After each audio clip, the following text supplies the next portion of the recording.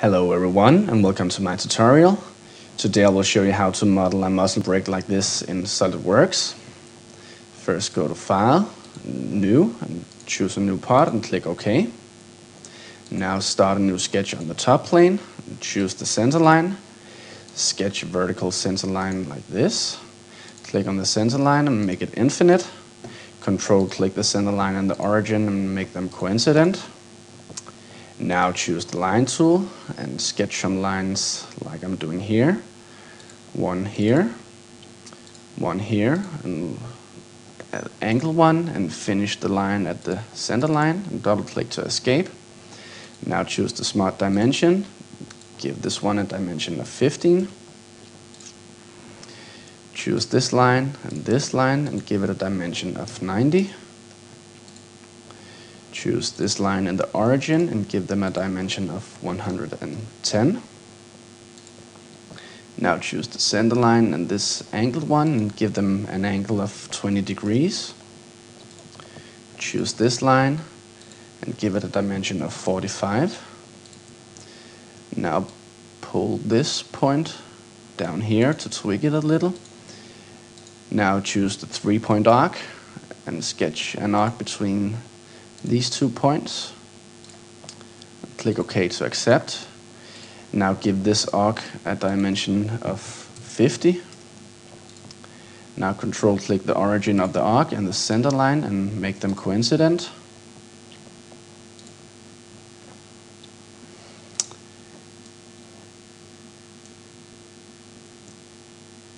And finally give this one a dimension of 65.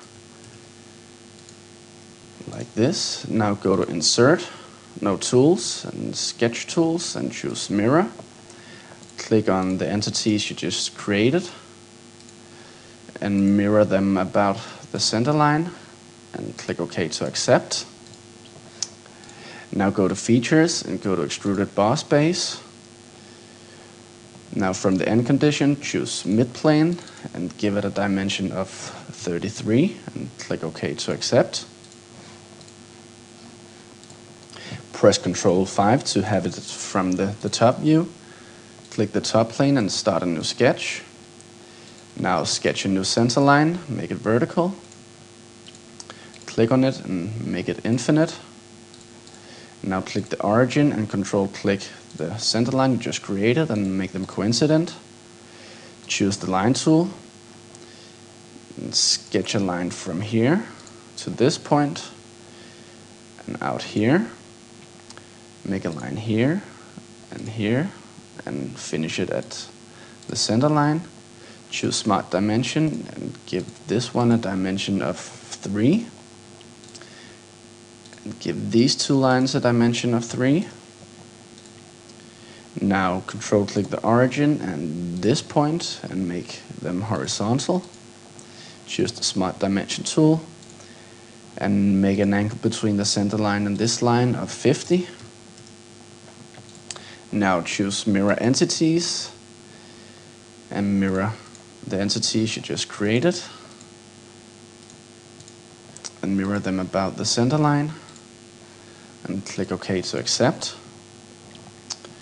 Now go to Features and Extruded Boss Base, choose Midplane in end condition and make an extrusion of 40 and click OK to accept. So now it will look like this. Now choose the Fillet tool and choose Multiple Radius Fillet and click this edge, this one, this one, this one, this one, and this one.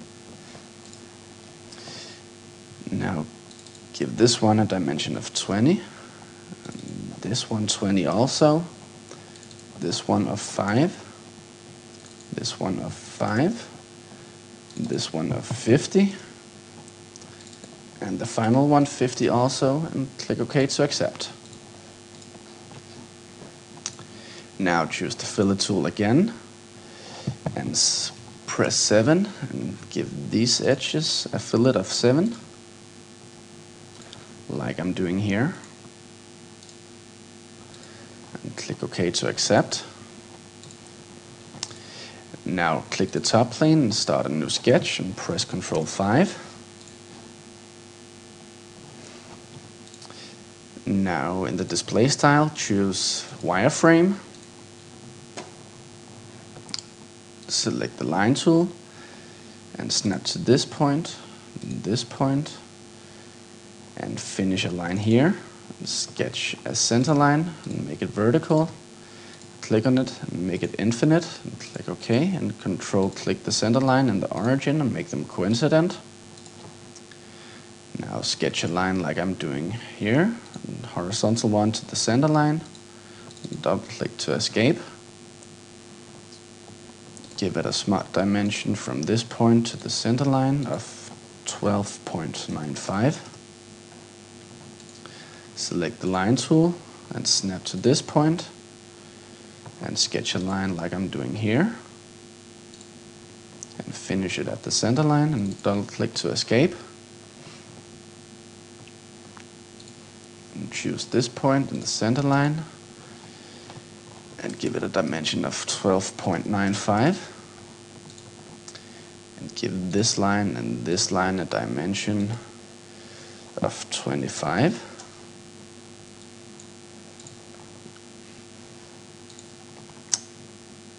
Now choose the line tool, sketch a line from the center line out here, and another line here, one here, here, and finish it at the center line.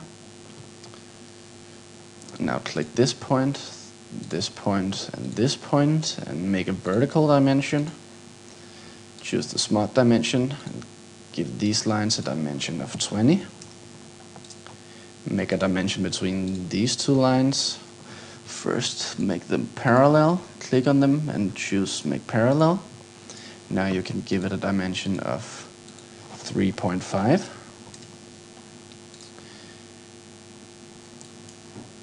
And give this line a dimension of 70. Choose the line tool again. Sketch a line here and down here, and double click to escape. Click this line and make them parallel.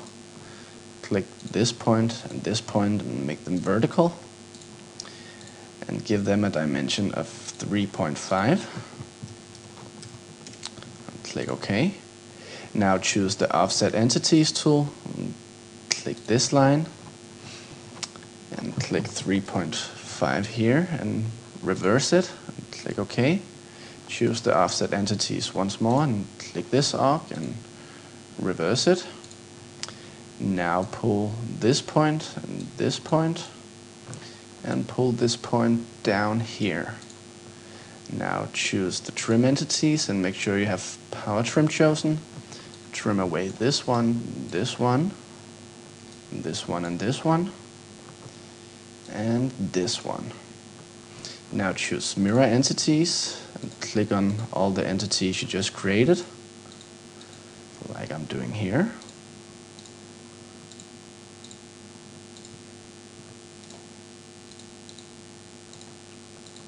And mirror them about the center line.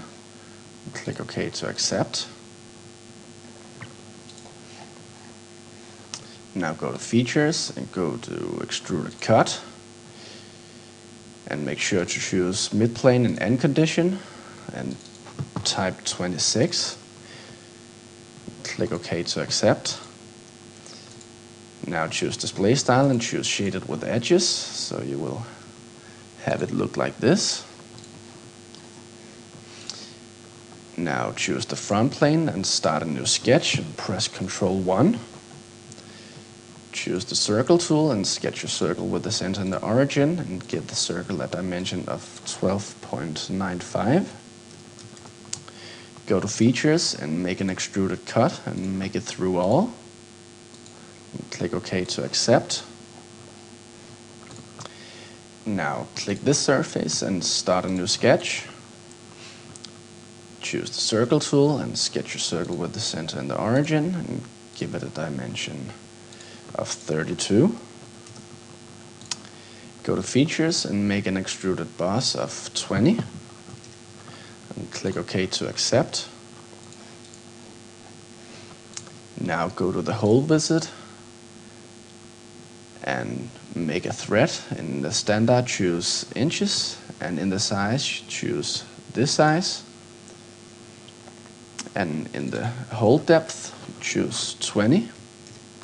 And go to positions and make a point here. Control click the point and the edge of the circle and make them concentric, and click OK to accept. Now choose the chamfer tool and give this surface a chamfer of 1 millimeter. Now view the muzzle brake from this side and click this surface and start a new sketch. Choose the circle tool and sketch a circle with the center in the origin. Give it a dimension of 21. Go to features and go to extruded cut and make an extruded cut of 1 millimeter. And click OK. Now choose the fillet tool and give this edge a fillet of 2 millimeters. And click OK to accept. Now finally you can give it a nice looking appearance. You go to appearances and expand metal, expand iron, and right click matte iron and choose add appearance to part. So now you have modeled a muzzle brake like this. I hope you enjoyed my tutorial and you will find it useful. Thank you for watching. Bye.